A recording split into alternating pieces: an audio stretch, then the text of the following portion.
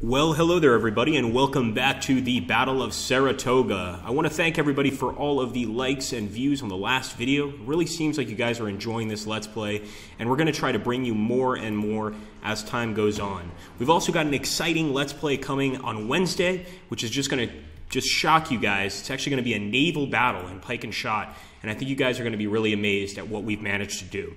So we're going to go ahead and turn this over to the Patriots. We've done our turn already. If you haven't seen that turn, make sure to check out the first video. I'm going to leave a link down below, although honestly, it's the last video we put up on the channel, so you shouldn't have any trouble finding it. Let's see what the Patriots are going to do here.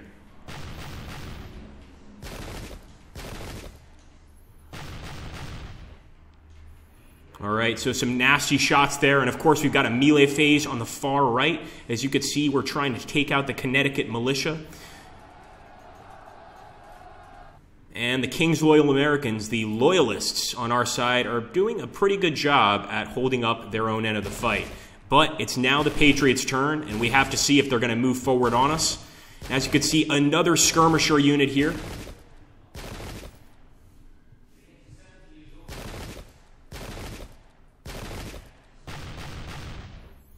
So there we go, they've disrupted our unit. I was worried about that. Some tremendous artillery shots.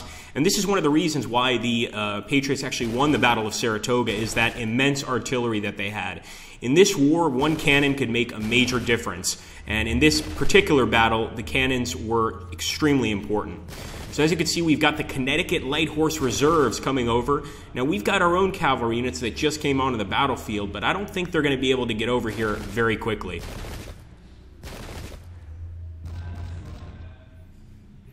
All right, guys, the melee phase. Let's see if we can break some Patriots. And actually, we just got 3-pounders from the baggage train. These are 3-pound cannons, but quite frankly, at this point in the battlefield, or in this point of the battle, I should say, I don't see these making a huge bit of difference. It's going to take forever to bring them forward, and I was really hoping for some better reinforcements.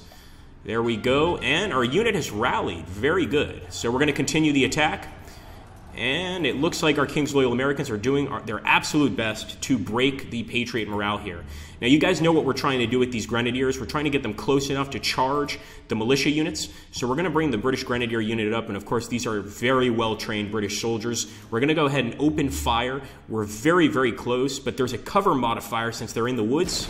See if we can do some damage to them. At the same time, I'm going to bring in the 24th Foot Regiment and see if I can fire again and just break up these militia units. I think that's going to be the key to victory here. If there is a key to victory, it's going to be to break the enemy morale by destroying their militia units. So we're going to turn and open fire once again at the Connecticut militia with the Brunswick Chasseurs.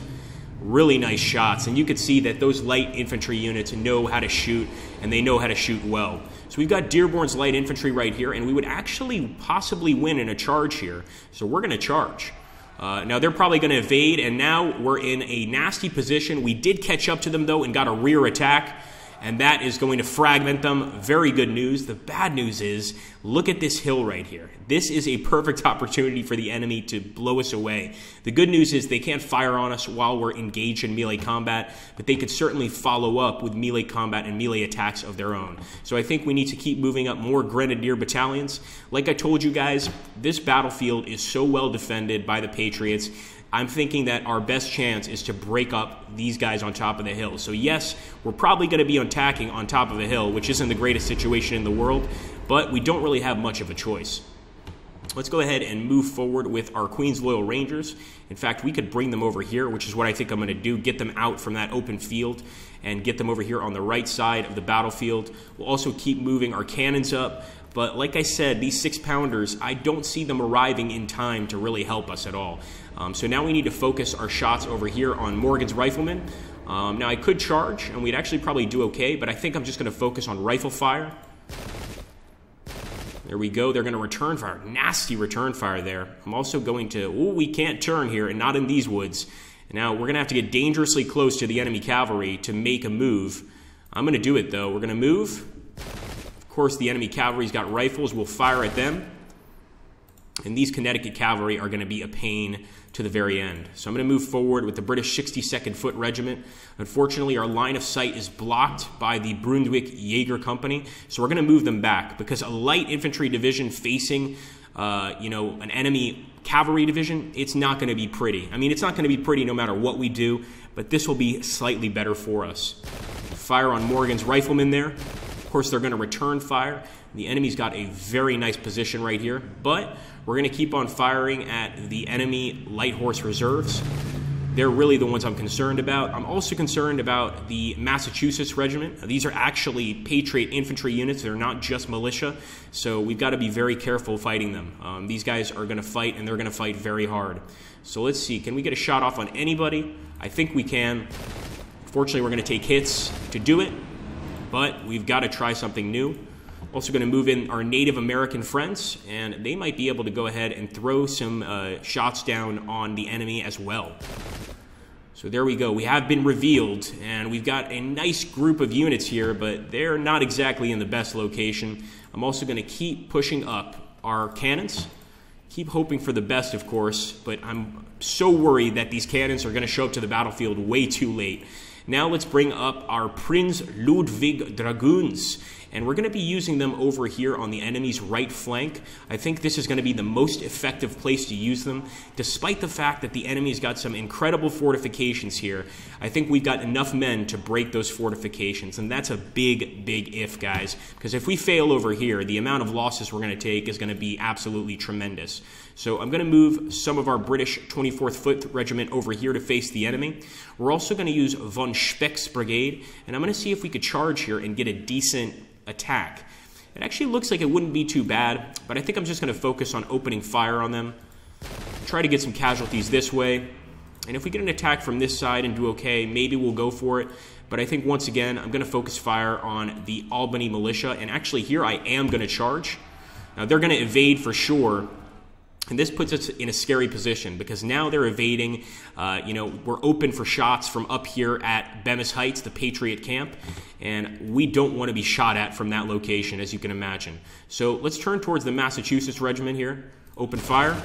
See if we can't break them. Now our Brunswick Chasseurs, they're already disrupted, and I don't want them to lose heart. So I'm actually going to move them over here, and they can get a shot off on the Duchess of Ulster's militia. Unfortunately, if we fire here, we're kind of off target. We're not facing them, so we're not going to get nearly as good of a shot as we would otherwise, but we've got to take what we can get. So we're just going to make sure we've moved all of our units, and I think we have. We might have one more down here. That's right, the British 3-pounders. But like I said, the chances of them getting to the battle on time are very, very small. Let's take a look. And I think we're going to go ahead and end the turn, hope for the best, guys, and turn it over to the Patriots once again.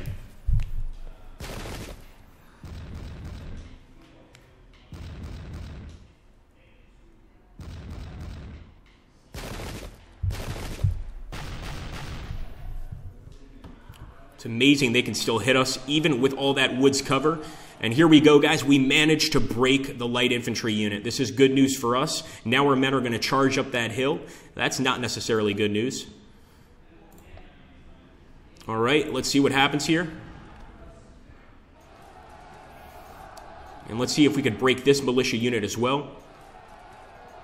Unfortunately, it looks like they're holding tight, and I think it's because of all of the woods cover.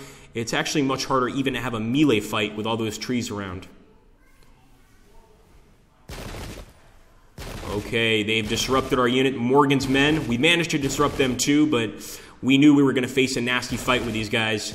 And here we go. The enemy's opening fire on our grenadiers, but we got some very good return fire there.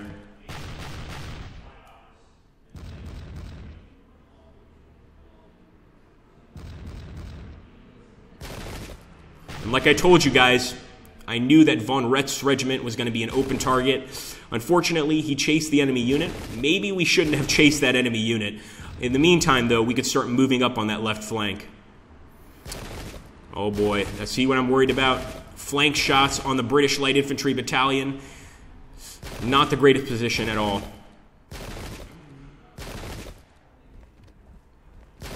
We've got some more Patriots trying to fight our Hessian, our Brunswickian and Hessian mercenaries right now. And a lot of our units here in this front line are disrupted. All right, residual shooting phase, guys. Melee phase. Can we break them? Very minor casualties on the enemy side, to be honest with you.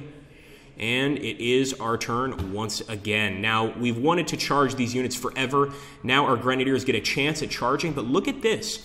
We actually have a high chance to draw, but I still think it's worth the attack. I think they're just going to evade. Sure enough, that's exactly what they're doing. We're not going to be getting that wonderful shot we were looking for, that rear flank attack, but we can go ahead and open fire with our 3-pounders. And unfortunately, no real damage there. Now, what I'm going to do is I'm going to start moving forward against the enemy on the hill. Obviously, they're going to return fire here. We really need to react quickly. So let's go ahead and fire at the New Hampshire Regiment. And if we're going to fire at the New Hampshire Regiment, we really need to focus our fire in that direction with every single regiment we have. Unfortunately, that's not going to be possible in all instances here. So let's turn towards them with our British Light Infantry and open fire on Poor's Brigade. Pretty nice shot there, but the return fire is horrific. And as you can see, I'm thinking going up this hill, there's no chance of victory for us there. We're going to have to try and bypass that issue and just stay back and open fire from here. Let's hope, though, that this 2nd Connecticut Militia will finally retreat. And we can't forget that we've got some Grenadiers here that might be able to join the fight. So let's see. I think they can. And here we go. We're going to attack the Connecticut Militia. 16 down, and we broke them, guys, with the Brunswick Grenadiers. Now, of course, our men are going to be moving into position, but they're also going to be chasing the enemy. This could go either really well or really poorly for us, because now at least our men are kind of in a symmetrical position with the enemy forces on top of the hill, so we might be able to get some pretty decent shots off on them. But, once again, let's try to move up our poor Hessian artillery, 6-pounders, taking forever for these guys to get to the battlefield. And same thing with our British 6-pounders. But we must keep trying.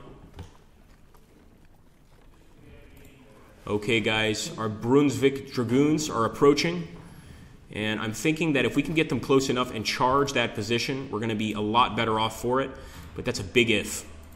So one thing I'm going to do is I think, let me see really quickly, I think with these British Limbers, we might be able to get them into position to start firing over there at the enemy where the 13th Massachusetts is. If we can, it's going to work out pretty well for us. If we can't, obviously we're in a bit of trouble. So there we go, firing on these boys. We're also going to charge this unit. And once again, they're going to evade. The evading here is too much for me because the Patriots, you know, just like in the real Revolutionary War, they seem to be very, very good at firing and retreating. Very, very much like your average skirmisher unit. And ultimately, that's going to really hurt us. So we're going to keep putting the damage there on the 1st Massachusetts, see if we can break it. I'll bring forward our 20th Foot Regiment, although I don't think they're going to be able to fire this turn. At least we're getting them into position to soon start firing. And let's make sure we've got the rest of our men up. Let's go ahead and move these guys up as well. And let's make sure we don't have any other unmoved men. Okay, so we've got our British 9th Foot Regiment here. Let's fire at the Massachusetts boys. And over here, I think since we've got these guys basically up against the water, it's probably in our best interest to charge Morgan's.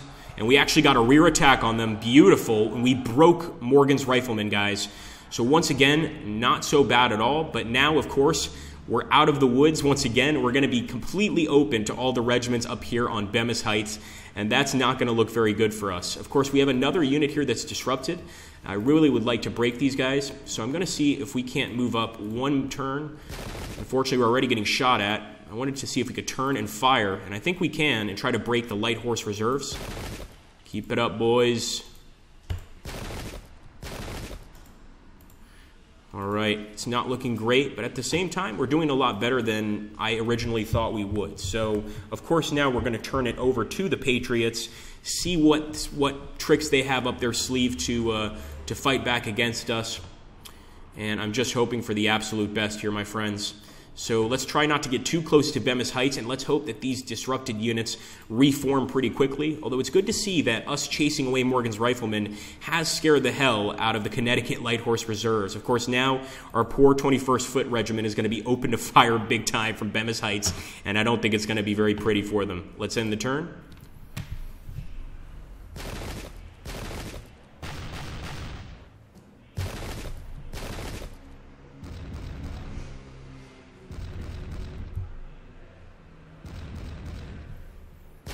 Absolutely fragmented our units here. We're still out in the open, but we're getting closer to that left flank, and I think that's what matters.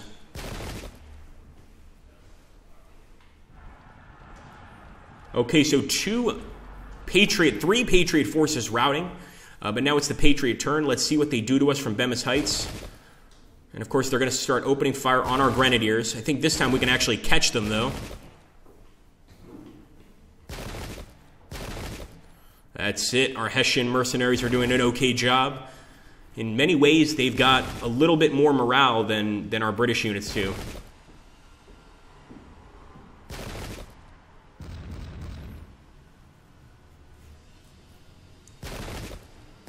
Keep it up, lads.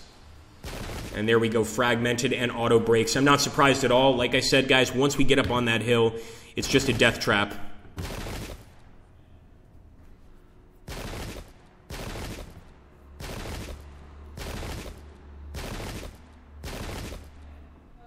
And of course, they're fragmenting both of our units here in the front. We might even want to pull these guys back, but let's see what sort of return fire we get here.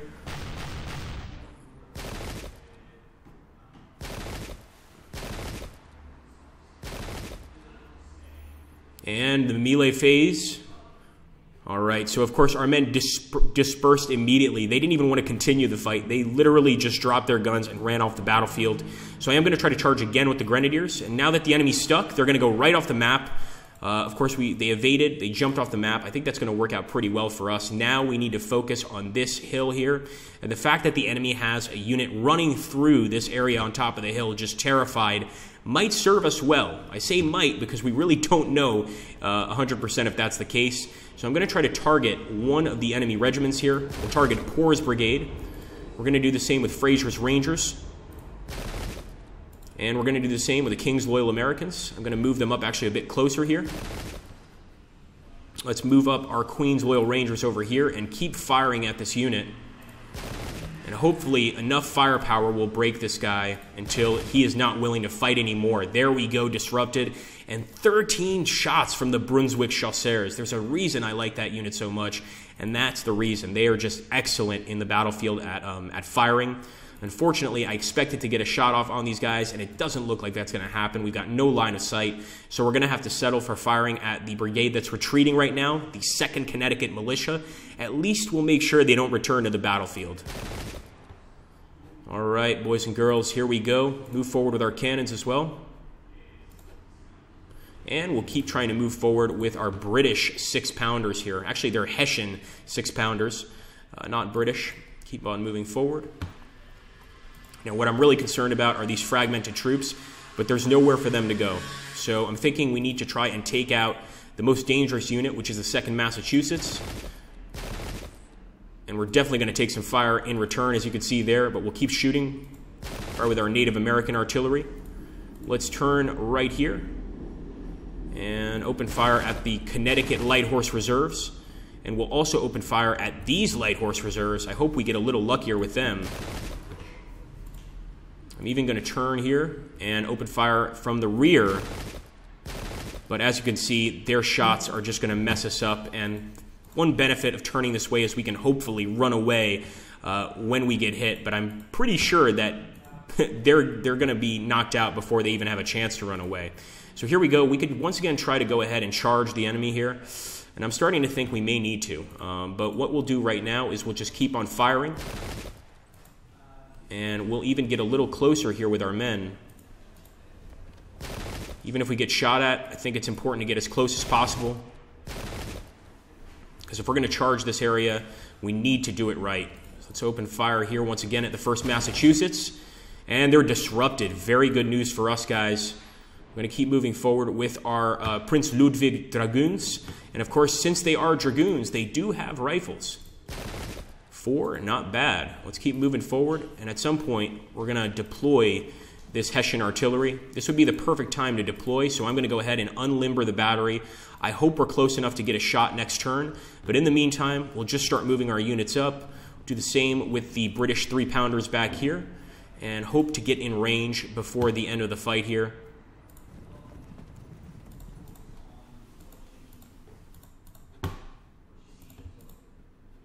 Okay, so we can definitely open fire. Nice shooting. And of course, on this side, they don't have those fortifications to defend them. At the same time, the enemy can get some really great flanking shots on our men, and nobody's happy about that. So once again, these guys are disrupted. I feel like we need to go for the charge, because at least then the enemy won't be able to fire at us if we catch up to them. But if they retreat and get away from us, we're in some serious trouble. So there we go. We did manage to impact. We did get into close combat. That's good news for us, at least temporarily. And of course, we'll keep moving forward with our 6-pounder artillery, hoping for the absolute best here, my friends. And we're going to turn it over to the Patriots here pretty soon to see what their response is going to be. But you guys know how this works. We're going to go ahead and end the turn here. Of course, if you guys want to see more of this Let's Play, make sure to hit that like button, subscribe to our channel, make sure to check out the first part of this video so that you get some understanding of what we're going through. I want to remind you guys that we are playing on the hardest mode available, Captain General mode, so it's going to be pretty tough to actually be able to win this game, that's for sure. Thank you so much for watching, guys. Take care and have an awesome, awesome day.